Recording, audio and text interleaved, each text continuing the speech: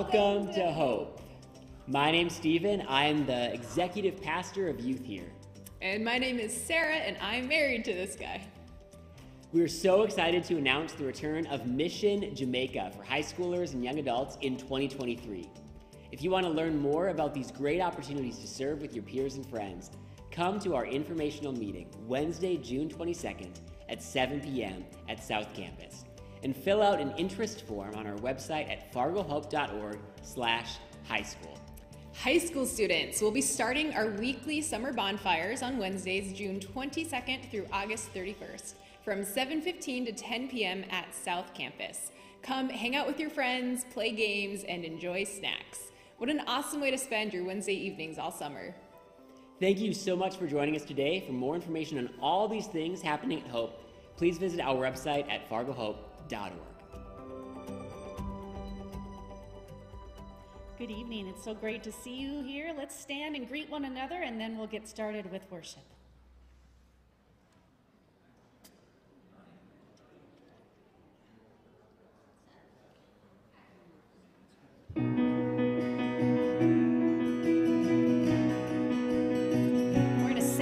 Create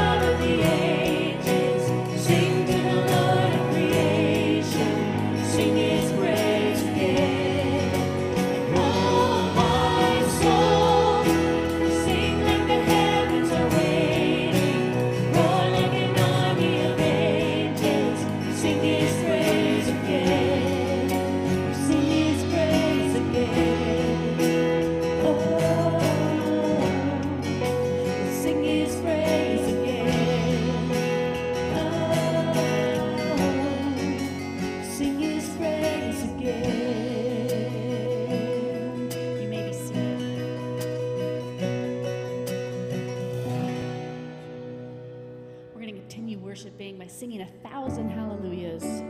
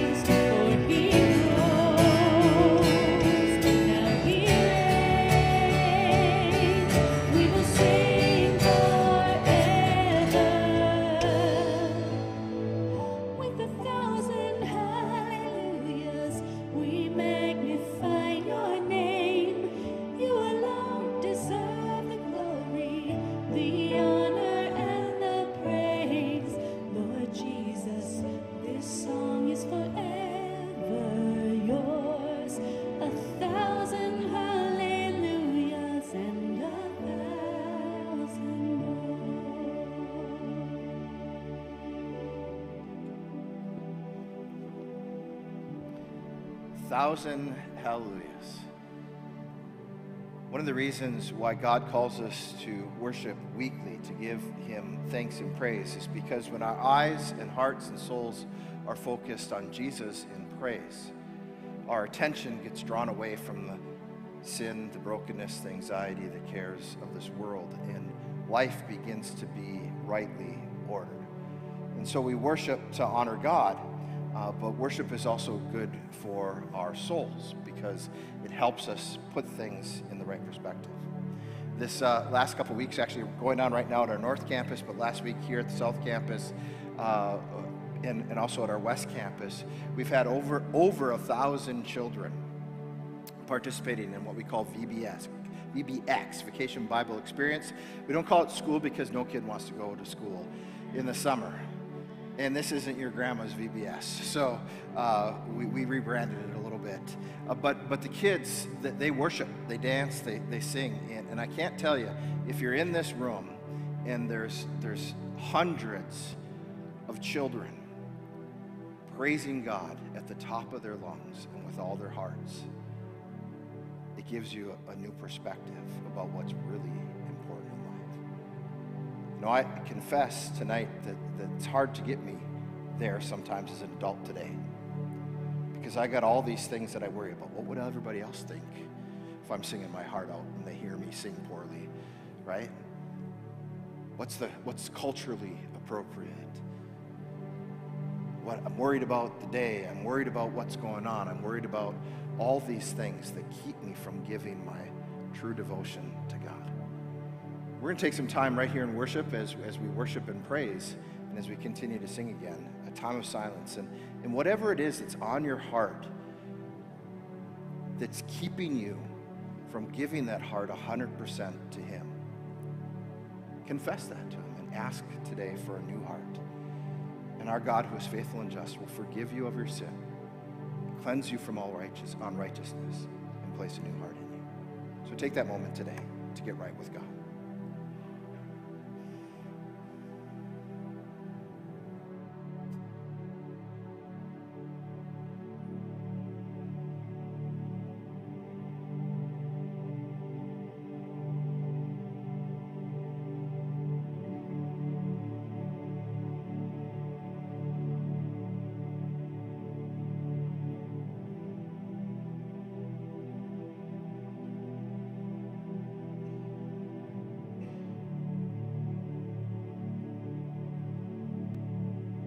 Lord, we could never praise you enough. May our lives every day, not just tonight, but every day, be an act of worship. Help us always, Lord, to turn our hearts and souls to you and give thanks. And remember that you are God, that you reign, that you are sovereign, that you are in control. Don't let us be sideswiped and distracted and thrown off course by all the pressures, anxieties, and evil of this world. But keep us steadfast in your grace. Forgive us for all those things that we worry about that keep us from having that childlike faith in which we trust you completely. And let us worship you tonight with our whole heart. In Jesus' name, amen. Let's praise him again. Praise to the Lord, to the Lamb, to the King of heaven. Praise, for he rose, now he reigns. We will sing forever. Praise to the Lord, to the Lamb, to the King of heaven. Praise, for he rose, now he reigns. We will sing forever. With 1,000 hallelujahs, we magnify your name. You alone deserve the glory, the honor, and the praise. Lord Jesus, this song is forever yours. 1,000 hallelujahs and 1,000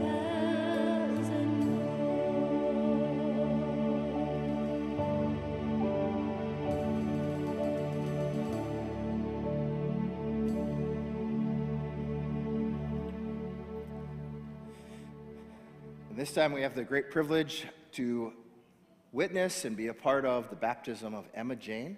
Invite her and godparents, family forward, gather behind the font.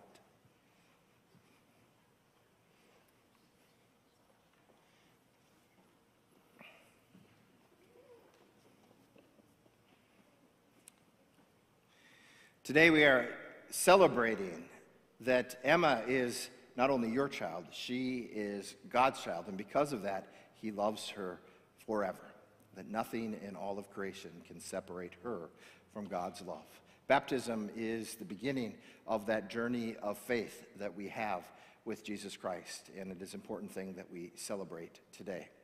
Jesus instructed us to be baptized.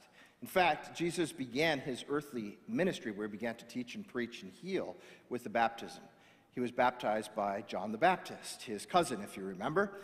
And he came to John, and John said to him, I'm not worthy to be baptizing you. You should baptize me. I'm not even worthy to untie your shoes. But Jesus says, no, we're going to do this so that all order may be fulfilled. Jesus, the perfect one, the holy one, didn't need to be baptized because he was sinless. But what Jesus did in that act of baptism is Jesus, the Holy One, made the water clean.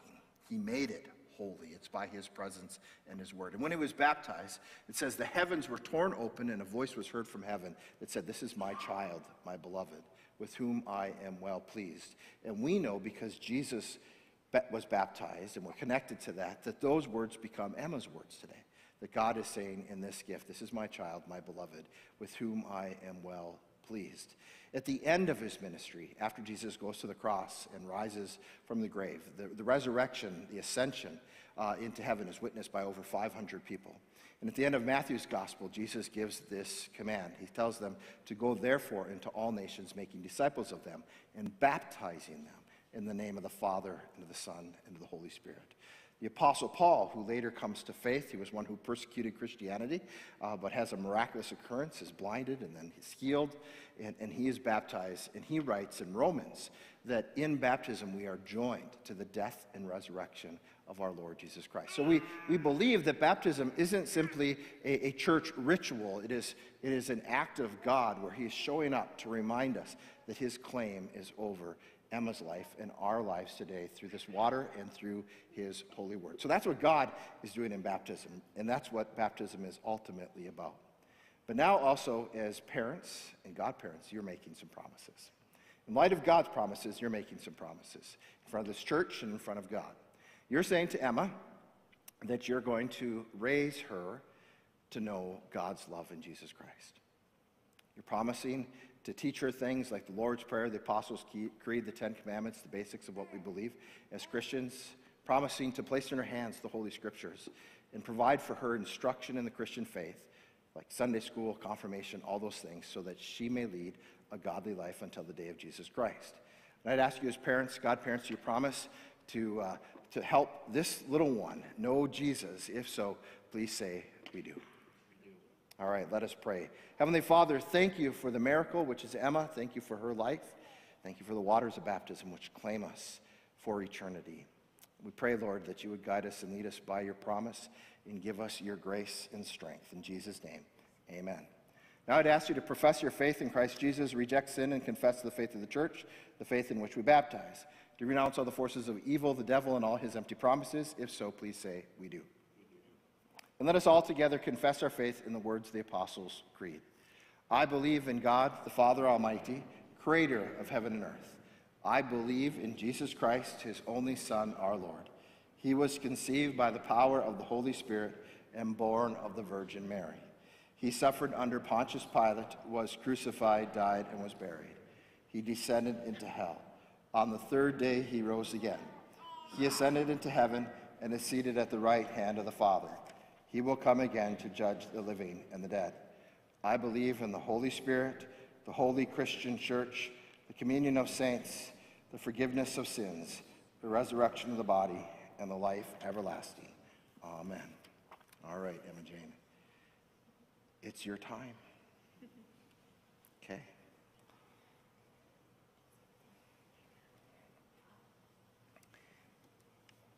Emma Jane, you are baptized in the name of the Father, and of the Son, and of the Holy Spirit. Emma Jane, child of God, you've been sealed by the Holy Spirit and marked with the cross of Christ forever. You are to let your light so shine before others that they may see your good works and give glory to your Father who is in heaven. Amen. Perfect job. Now would you lay a hand on her as parents, godparents, big brother, cousin? We're going to say, brother. Okay, we're going to say a prayer. God, the Father of our Lord Jesus Christ, we give you thanks for freeing your sons and daughters from the power of sin and for raising them up to new life through this holy sacrament. Pour your Holy Spirit upon Emma, the spirit of wisdom and understanding, the spirit of counsel and might, the spirit of knowledge and the fear of the Lord, the spirit of joy in your presence. Amen. Through baptism, God has made Emma the newest member of the body of Christ, that we may proclaim his praise to all the world. Here at Hope, we like to sing a little song, a verse of a little song, to welcome little ones into God's family. Would you please join with me? Jesus loves me, this I know, for the Bible tells me so. Little ones to him belong. They are weak, but he is strong. Yes, Jesus loves me. Yes, Jesus loves me. Yes, Jesus loves me. The Bible tells me so. And that Bible that tells us so, would you hold that for your sister? All right, you have that one too, I bet, huh? Cool. And let's put our hands together for this newest daughter of the King.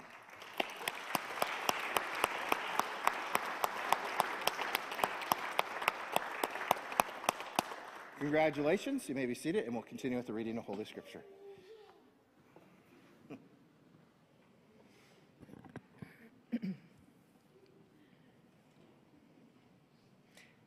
Please stand as you are able for the reading of the Gospel.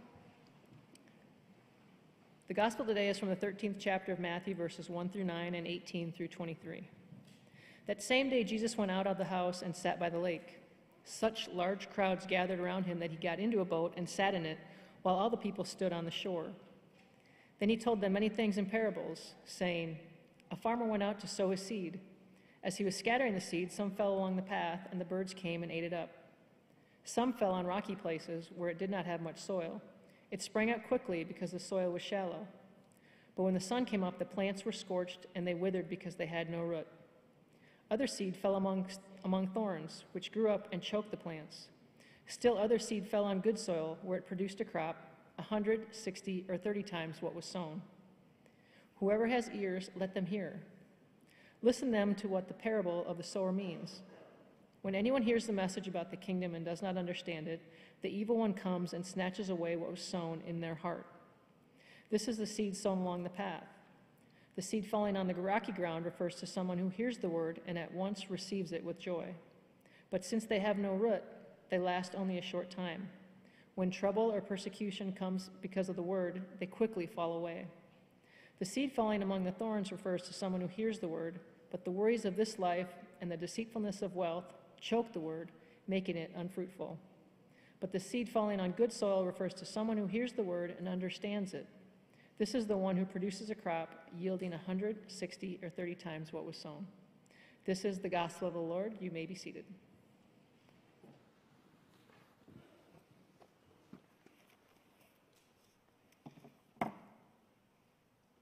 Again, I want to welcome you to Hope, and welcome to those that are online with us as well.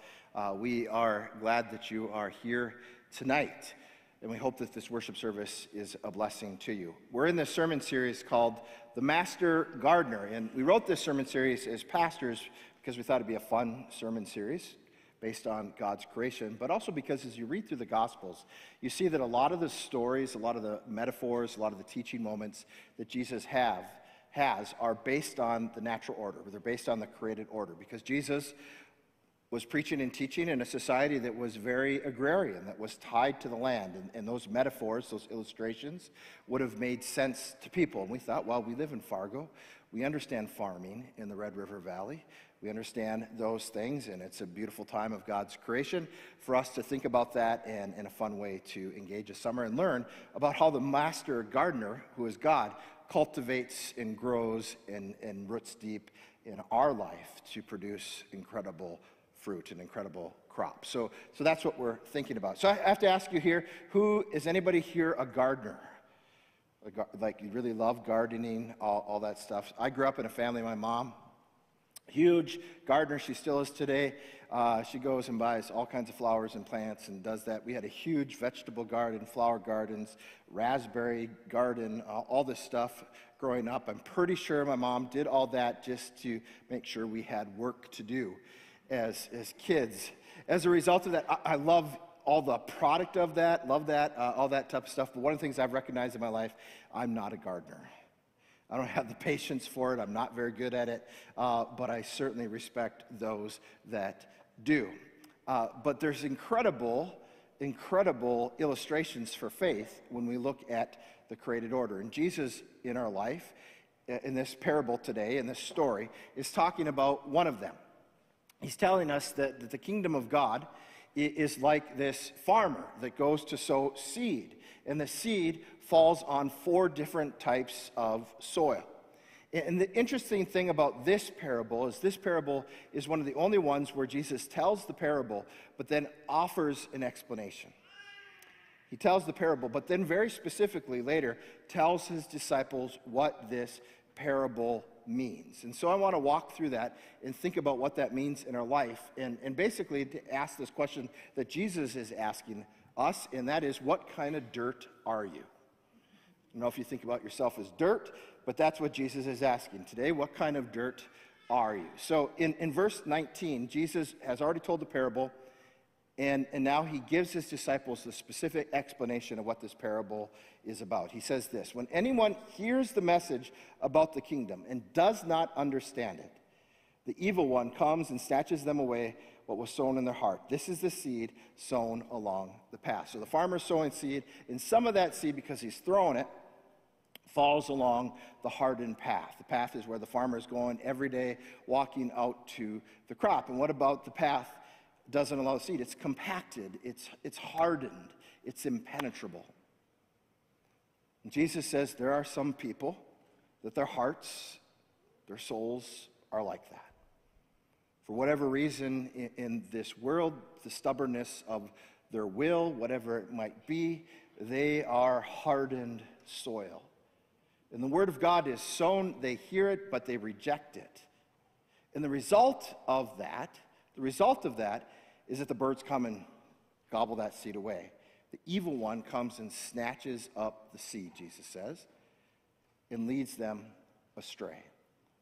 And I think what we learn from this today, what the application I would take from this is heed Jesus' word. If our hearts are hardened to God's word, if we have no room for Jesus, and by the way, Jesus says in the verse before this that the word is the kingdom of God. It's this kingdom reality that we receive in Jesus Christ, and that we know through the gospel of Jesus Christ, the good news of Jesus. So the word is Jesus, and the word is the holy word. It's the Bible. It's the truth of God in Jesus Christ revealed to us in Scripture. And so he says, is your heart hardened? Because if your heart is hardened, if you're ignoring God's word, if you're far from it, then you will be led astray. You'll be snatched up by the evil one in this world. But if you are in the word of God, there's incredible protection for this. Is this true? Is this true? Well, there was a research organization called the Center for Bible Engagement. And they did this big study, called a bunch of Americans, tens of thousands of Americans, and asked them, are you a Christian or not a Christian? And then asked them questions about attitude, about choices, about morality, all those types of things, based on if they read their Bible or not. Interesting, okay? The average American, I think I've heard this before, I'm probably misquoting, owns like 2.5 Bibles. I don't know how you own a half Bible, but the average American does. But the average American rarely ever reads it. So for most of us, they sit on the shelf collecting dust. Sit on the shelf collecting dust, probably holding the other books up, like a bookend or something like that. But the Center for Biblical Engagement asked this question, and they looked at a variety of things, and they looked at non-Christians or people who didn't read their Bible at all, people who said, I read it once in a while. So that means maybe once a month, or I heard it in church, or something like that. And then people who read it daily. And here's what they found, is that the people who never read it and the people who read it only once in a while, there was no statistical difference or change in their life and what they looked like and they lived like from those people who never read it or weren't Christians. Their lives didn't look any different. But there was dramatic changes in the lives of people who read God's word daily, who read it 4 or more times a week. And here's some of the changes that they found. That they reported feeling lonely dropped by 30%. Anger issues dropped by 32%. Bitterness in relationships dropped by 40%. Get this, alcoholism dropped by 57%. Looking at things you shouldn't look at on the internet, this is powerful, dropped by 61%. There's incredible protection in the Word of God. Sharing your faith jumped 200%. Discipling others jumped 230%. So I can tell you up here that it's statistically true. You don't have to just take Jesus' word at it, but it's statistically true. If you're in the Word of God daily, there's incredible benefits for your life in terms of morality, and in terms of attitude, perspective, mental health, all of the above. Right? There's protection in the Word of God. Here's the thing. If you're not in the Word of God daily, then I guarantee the culture, the forces of evil, this world, and the perspectives that are not of God are going to win your heart over. They're going to win your heart over, right? Wherever we're spending the most time being shaped by and influenced by, right? Whoever's voice is loudest in our life is the one that's going to influence us the most in terms of our values and perspective. So Jesus says, right, be aware. Is your heart hardened? Are you hardened soil? Because if you're on that path, the Word of God can't take root in your life. Then he continues in verse 20. He said, the seed falling on rocky ground refers to someone who hears the word and at once receives it with joy. But since they have no root, they last only a short time. When trouble or persecution comes because of the word, they quickly fall away. So some of the seed falls on rocky ground, and because this ground is not really good for soil, what happens is the plant has shallow roots. This spring, I was listening to talk radio. I shouldn't do that, but I was listening to talk radio, and they had a grass growing expert on the radio. This guy, like, his job is just, how do you grow your grass really green? So I listen. Here's why. Because I live in a neighborhood, I moved about a year ago, I live in a neighborhood where everybody's lawns, like it's a competition. How green can we keep our lawns? And people are meticulous about it. But I grew up in a small town in northern Minnesota out in the country. We had lawns, and you just mowed them. You didn't spray them for weeds. You didn't care what grew. It was just an annoying chore to do, right? I mean, like lawn care, that type of thing wasn't anything we thought of. So I thought, well, I better get good at this because I don't want to be, embarrassed in the neighborhood. So I was listening to this guy. And one of the things that he said is if you want your lawn to be really green and be really strong all summer long, is it's important not to cut it too short. 3 inches long at the minimum or above. This is this guy, he said this. And the reason is because if you cut your grass too short consistently, it doesn't root deep. And if it doesn't root deep, it's not strong.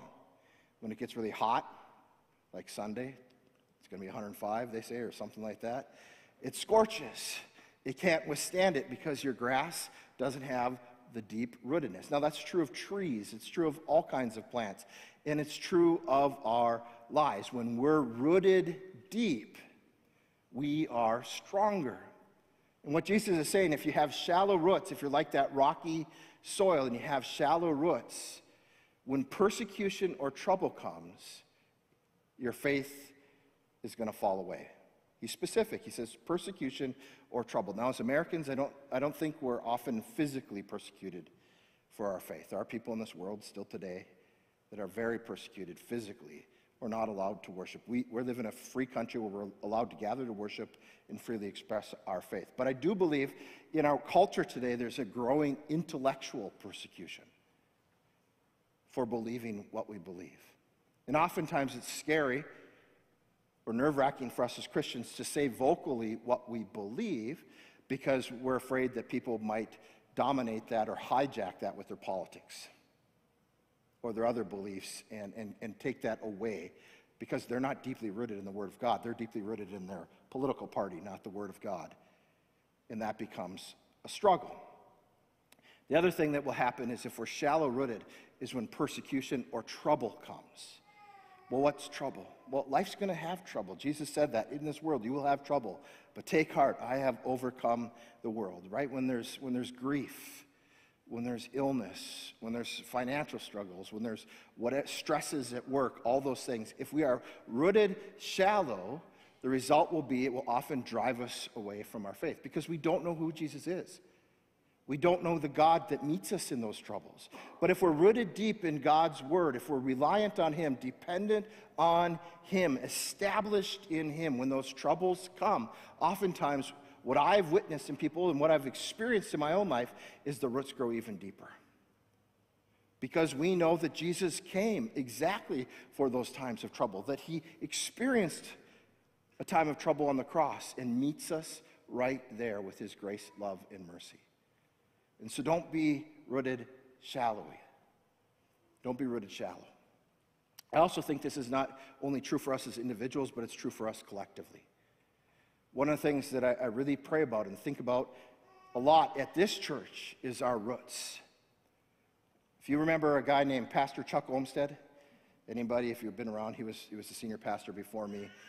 He was intense. I love that guy. He taught me more than anybody I'll ever know. I love him. And he's doing well, by the way. He's doing really well. I still talk to him all the time. But Pastor Chuck, I remember one year, it was about probably 2-3 years, he had this question. He said, why? He'd go, why? Why is God blessed Hope Lutheran? Why do we have 2 campuses? Why all this stuff? Why? And of course, being young associate pastors, we would give him all kinds of answers. Well, it's because we're doing this, and that's happening, and all this thing. And he wouldn't accept it. He'd say, why? I don't believe it. I don't buy it, right? So we got smart, and we started asking members of the church, why? Why do you think this is, and why do you think that is? And I remember one of our founding members, and her husband no longer are alive, one of our founding members at coffee, we were talking to her, and she said, the reason why is because at the heart of Hope Lutheran has always been lay people, not pastors. She said lay people, and I believe this is 100% true, that are absolutely sold out for the gospel of Jesus Christ. That are on their knees in prayer, in God's word, and sold out for the gospel of Jesus Christ. See, we're an outreach church. That means that one of the things you'll hear over and over at this place is we do not exist for ourselves. We exist to be the hands and feet of Jesus Christ in the world. Jesus said, you're the light of the world. Shine your light, right? We exist for the person who is not here yet, for the 75,000 people in Fargo-Moorhead who do not go to church ever. That's why we exist. We want to bring them here and help them know Jesus, right?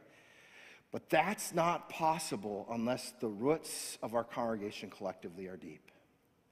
And that's why we also focus on the study of Scripture. That's why we have an adult discipleship path that you can go online, where you can grab that and take it and find out where you fit in, what Bible study, what small group, what opportunity exists so that you can root deep. Because if we're not rooted deep as a congregation, then we're not strong. So it's really important that we root deep. I also think this is true for us as a nation, as a people. Having shallow roots as a people is dangerous, is really dangerous. We've seen a lot of unrest, violence, division, hatred in our culture right now. And our response is a very biblical one. Remember Adam and Eve when they ate that fruit that was forbidden to them? The first thing that happened is that they realized that they were naked, so they hid from God. They were ashamed. They hid from the one who created them, the one who loved them unconditionally. But when God found them, what was the first thing that they did? They blamed each other.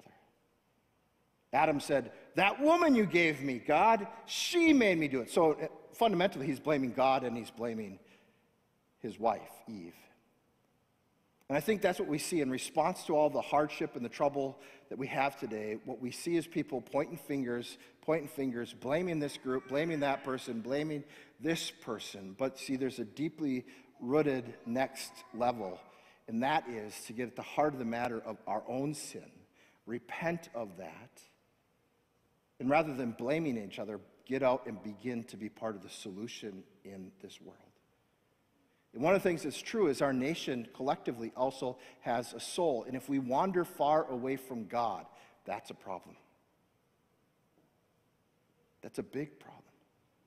And we see in our culture, in record numbers, people walking away from the church. In record numbers, young people walking away from the church. In large metropolitan areas on the East Coast, West Coast, some cities, less than 3% of people on a given weekend are worshiping. There's more it's just insane how many people are walking away from the church. If you look at history and you study history, here's one of the biggest myths about Christianity, is people say, well, isn't religion the cause of all injustice? You know who started that myth? The Beatles. Imagine all the people, imagine no religion. Wonderful song to sing, horrible theology, absolutely wrong. Do you know what? The worst nations on the world in terms of atrocities, in terms of the death toll, have been secular humanist nations. Stalin's Russia, Hitler's Germany, Pol Pot's Cambodia, Mussolini's Italy.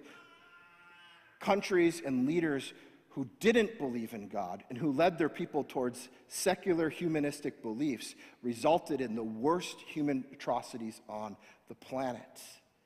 The worst act of violence and cruelty that this planet has ever seen, not in the name of religion. In fact, there was a study done and found that less than 8% of all world wars are because of religious issues. They were political, not religious. It's an absolute lie. Don't believe the lie.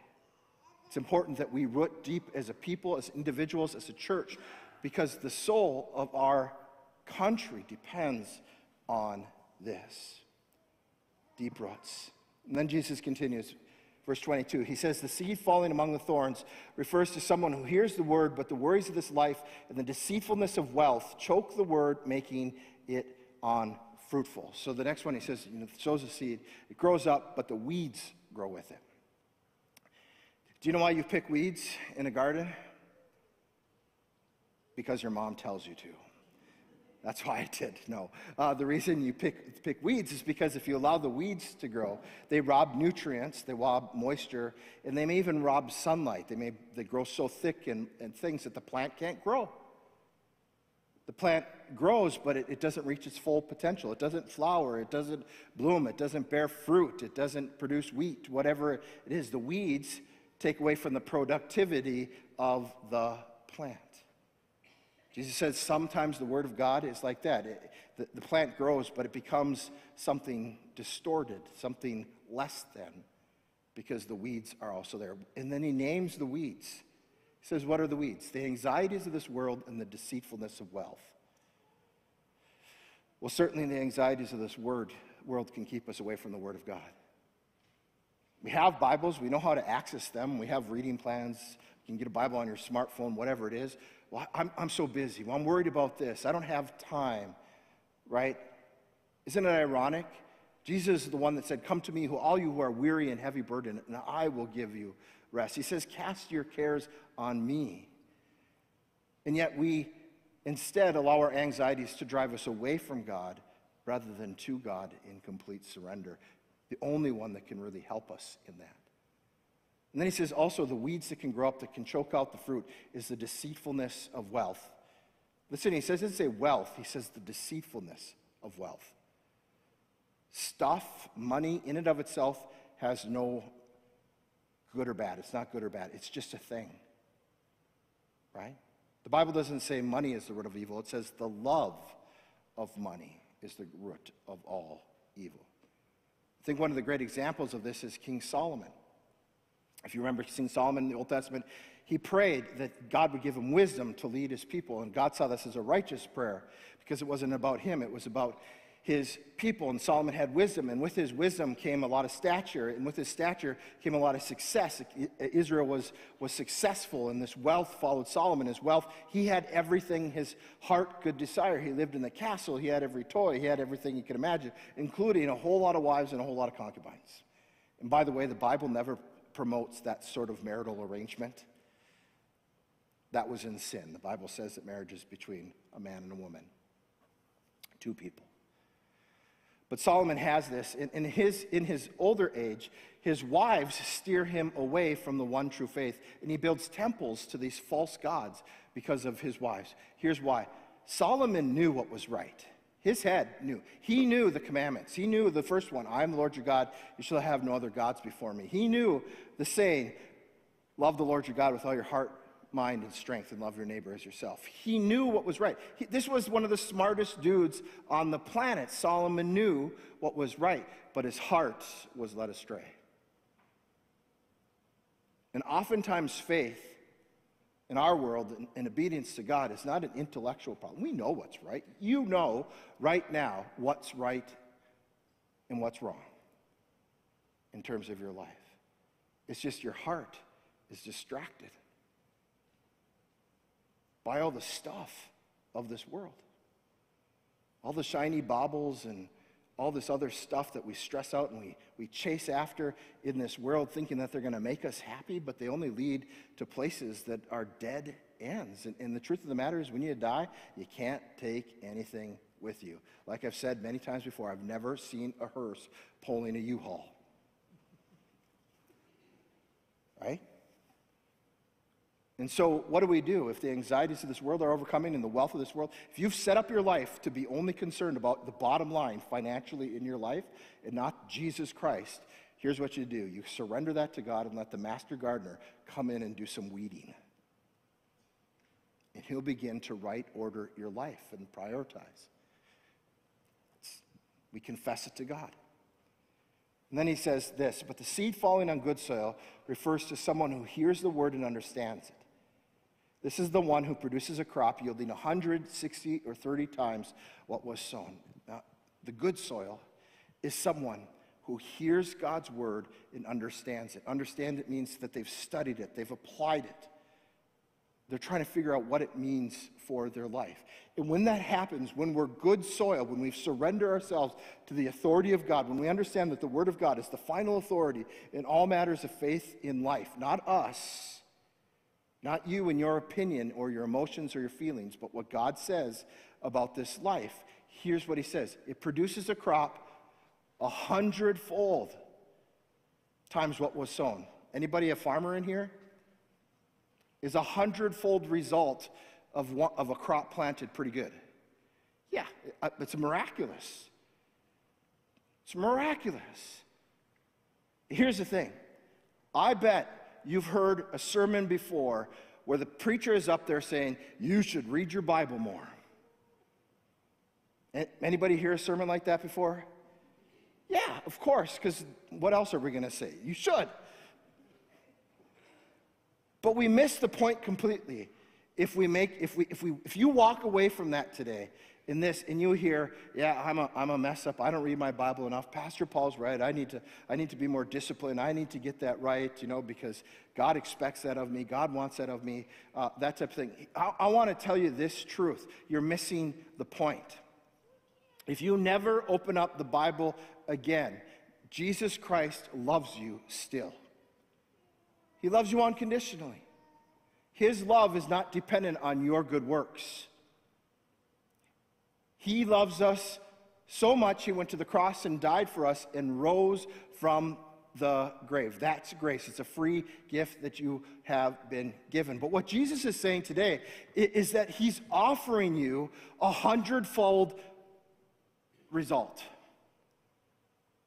To get in his word, to let that root deep in our lives, to allow that to be established in our lives daily, to surrender to him, will produce the most meaningful, beautiful, protected, amazing life that we could possibly live.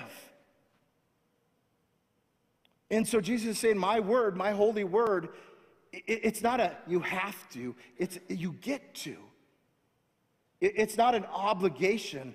It's pure privilege. It's pure gift. And so we engage in God's word. We be good soil. We allow God's word to root deep in our lives to grow that relationship, because the blessing, the fruit of that harvest is amazing. The love, the joy, the peace, the patience, the kindness, the goodness, the faithfulness, the gentleness, the self-control that Jesus can produce in your life is forever. Amen. Father, thank you today for your grace and love and mercy in your Son. Guide us, Lord. Help us to be good soil.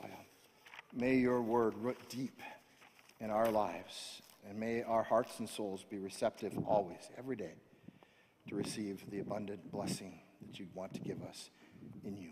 In Jesus' name, amen. At this time, we're going to invite our ushers forward to receive this evening's offering, and we're just so grateful to each and every one of you for the gifts that you give to support the ministry and the mission so that all people would know the love of Christ. And as they come forward, we're going to sing the song Ancient Words about the Word of God. Holy words long preserved for our walk in this world, they resound with God's own heart. Oh, let the ancient words impart words of life, words of hope. Give us strength, help us cope in this world where we roam. Ancient words will guide us home. Ancient words ever true, changing me, changing you. We have come with open hearts. Oh, let the ancient words impart. Holy words of our faith, handed down to the sage, came to us through sacrifice. Oh, heed the faithful words of Christ. Ancient words ever true, changing me, changing you. We have come with open hearts. Oh, let the ancient words impart. Martyrs' blood stains each page. They have died for this faith. Hear them cry through the years. Heed these words and hold them dear. Ancient words ever true, changing me, changing you. We have come with open hearts. Oh, let the ancient words impart. Ancient words ever true, changing me, changing you. We have come with open hearts. Oh, let the ancient words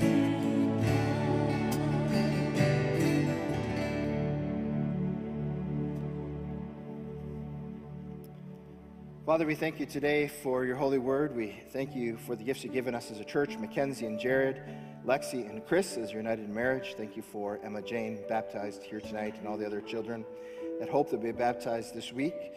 Thank you for Bruce, Monty, and Mary. And Lord, as they are hospitalized, we ask that you give them your healing. Be with Robin and Carrie Rummel at the death of her son, Mitch and Jamie Colroot at the death of his father. Lord, we pray for our Vacation Bible kids. Pray that your love would root deep in their life. We pray for peace in Ukraine. We lift up fathers on this upcoming Father's Day, and we ask that you would use them, bless them. May they turn their hearts to you and serve you always. All these prayers we lift to you, and we pray as you have taught us. Our Father, who art in heaven, hallowed be thy name. Thy kingdom come, thy will be done, on earth as it is in heaven. Give us this day our daily bread, and forgive us our trespasses as we forgive those who trespass against us. And lead us not into temptation, but deliver us from evil. For thine is the kingdom, and the power, and the glory, forever and ever. Amen. Again, I want to thank you for worshiping with us today. If we can help you in any way, there'll be somebody at the information desk. I'll stick around up front also if you need a word of prayer. I'll be honored to pray with you today. Would you please stand as you're able for the final blessing? Our blessing comes from 2 Peter chapter 3, verse 18. May you grow in the grace and knowledge of our Lord and Savior Jesus Christ. To him be the glory both now and to the day of eternity. In the name of the Father, and the Son, and of the Holy Spirit. Amen. Thank you so much for worshiping with us. We will sing you out. We invite you to go in peace and serve the Lord. You'll rule and reign in our hearts again. Increase in us, we pray. Unveil our made. Come set our hearts ablaze with hope like wildfire.